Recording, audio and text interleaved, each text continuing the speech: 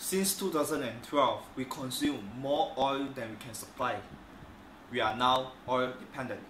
Despite understanding the fact that we need to reduce the usage of diesel and gasoline in order to clean up the environment, we have no other alternatives but to ride the same diesel bus and drive the same gasoline car.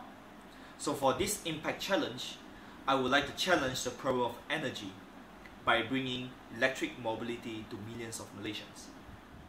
The strategy of electric mobility is to start from express bus. We need to make people believe that even the big fat electric express bus could travel 400 kilometers on highway. So when the electric bus is running out of battery, they could just stop by at a swap station where it's located at a rest station on a highway. From there, they can swap for a new battery in just a few minutes and they are good to go for another 400 kilometers. By using that way, they could travel from Johor to Penang in one go. Electric buses are quiet and less vibrating, thus giving a comfortable ride for the riders. Running on battery electric is generally much lower cost compared to diesel fuel. By doing that way, bus fee can be cheaper and attract more people to ride on buses instead of driving cars on highway.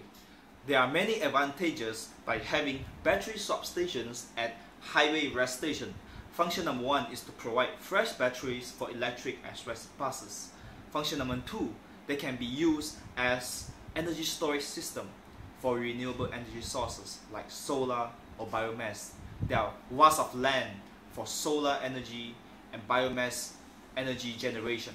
Function number 3, in case of emergency, the battery swap station can be used to power the rest station. Furthermore, the battery swap station is easy to scale as the system grows.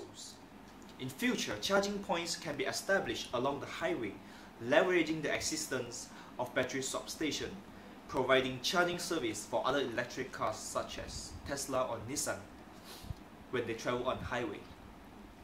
You may ask, how much does this system cost? See, the current express bus system is serving about 10 million people annually. The daily expenses on diesel fuel for express bus is about $250,000 ringgit. So I've done a cost analysis and I found out that if we can convert this fuel money into investment of this project, we could break even in less than 4 years. And the whole system will be sustainable by itself by the year of 2020. So this could be a big step for Malaysia to be 100% renewable. We could leverage the existing technology to solve grand challenges, but we have to think at the system level. The solution is the system. This is Project Better Bus.